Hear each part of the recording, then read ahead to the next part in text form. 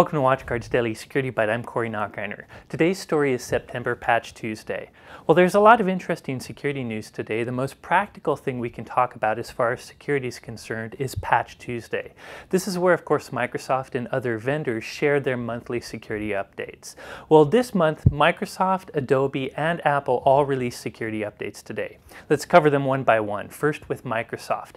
Microsoft released 14 security bulletins fixing a number of vulnerabilities in a lot of their products. 7 of the bulletins were rated as critical. The affected products include Windows, both of their web browsers, Office, the Exchange server, and also the Flash components of Windows as well. Now, these updates fix a range of flaws. For instance, in the browsers, there's a number of remote code execution vulnerabilities, including some that attackers have been exploiting in zero-day attacks. There's also a Windows update that fixes a USB lock screen flaw that seems very similar to one I've been talking about in previous videos. Finally, the Exchange server update fixes some important remote code execution vulnerabilities having to do with the way your mail server parses documents using Oracle's technology. Long story short, a bad guy can send a specially crafted email with a malicious attachment that takes advantage of this flaw to execute code on your Exchange server.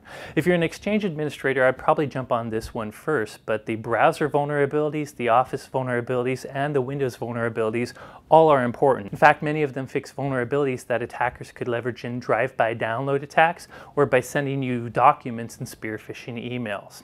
Next up is Adobe Patch Day. Adobe released updates for Adobe Flash, Adobe Air SDK, and something called Adobe Digital Editions, which is their ebook reader.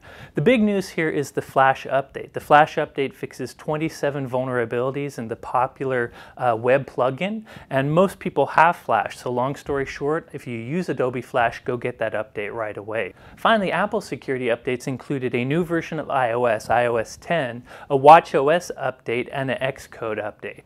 The big news here, of course, is iOS 10, which not only is a security update, but is also a big feature release as well. If you're an iPad or iPhone user, I would go get it. Also, as an aside, Apple's finally enabled HTTPS update mechanisms for iOS. In the past, they used the insecure HTTP.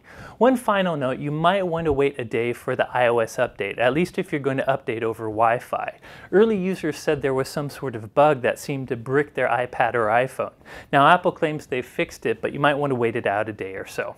So the simple summary here is if you use any of those Microsoft, Adobe, or Apple products, you want to get these updates as soon as you can. The simple act of updating your software quickly can often prevent many of the exploits that circulate on the internet. By the way, another big story I considered covering today was some MySQL zero-day vulnerabilities that a researcher disclosed yesterday.